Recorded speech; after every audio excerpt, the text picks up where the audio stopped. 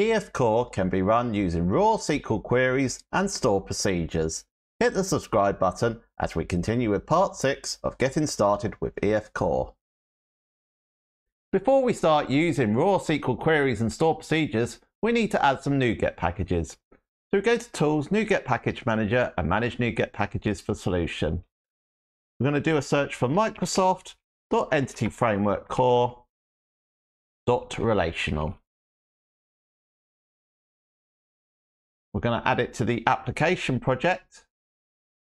We're going to select 8.0.1 because that's the version that we've been using for all the other Nuget packages.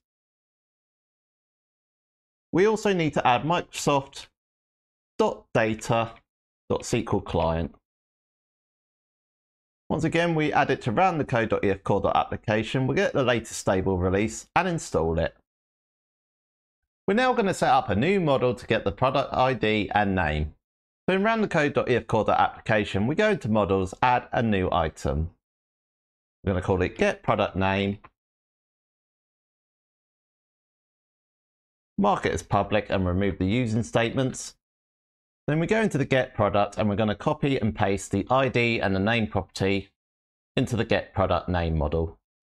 In order to write some raw SQL query in Entity Framework Core, we're going to set up a new method in the product service.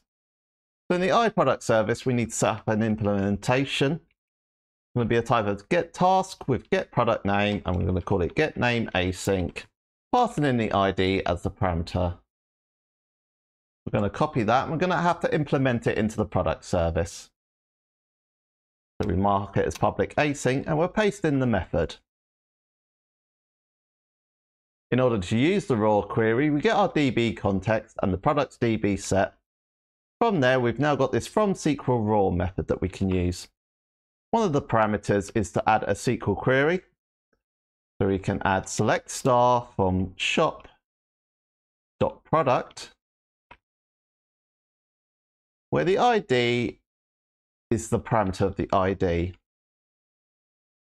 In order to get this ID parameter, we need to create a new SQL parameter. The parameter name for it is ID, and the value is what we're passing in as part of the parameter in the method. And we're going to get the first record.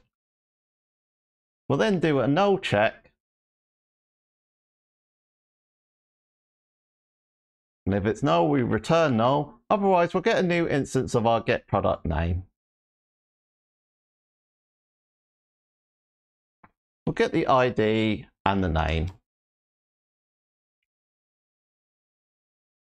Next, we need to set up a web API endpoint so we can call that query. So in the roundthecode.ef core, which is our web API controller, we go into product controller and we're going to set up a new method for our endpoint. So we're going to use a HTTP GET type, and the root for it is going to be name and the ID parameter being passed in. Mark it as public async. It's a task of iActionResult. And we're going to call it getNameAsync, passing in the ID as the parameter.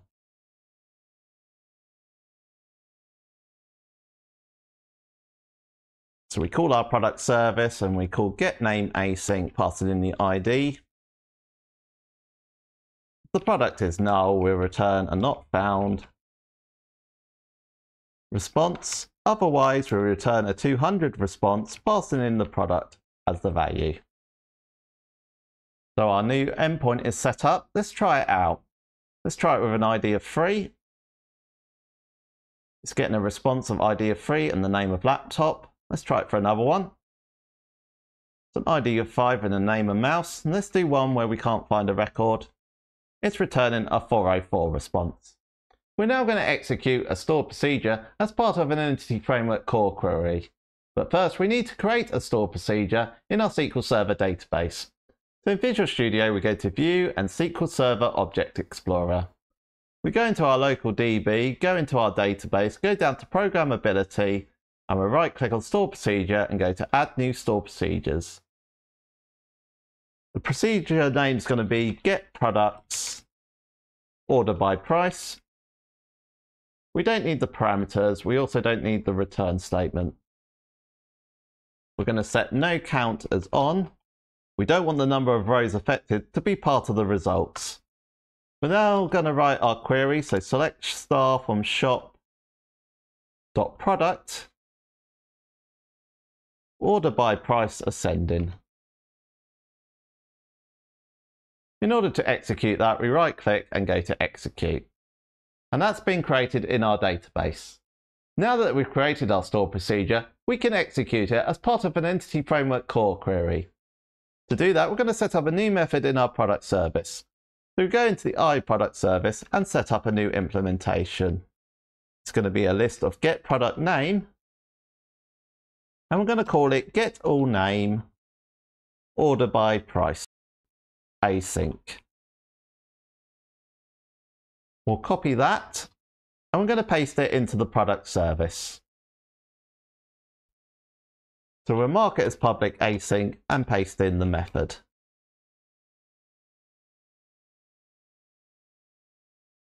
In order to execute the stored procedure, we get our DB context, get the product's DB set, and we can call the FromSql method. As it's a formatable string, we need to add a $sign before the quotation. And we can call execute and then our stored procedure name, which is getProducts order by price. We then return it as a list asynchronously. We then select each one as a product name, so a getProductName. So we get a new instance of the getProductName model. And we get the ID from the product.id and the name from the product.name. And then we return a list. We can now execute that stored procedure by creating a Web API endpoint. So in our Web API project, we go into the product controller and we're going to set up a new endpoint. So it's going to be a HTTP GET and the root is going to be name/order by price. We'll mark it as public async and return a type of task.action result. And we're going to call it getAllName order by price async. And simply we return a 200 response and we call our product service and the getAllName order by price async method. The method has been set up. Let's try it out and execute it. And all the products are now returning from that stored procedure.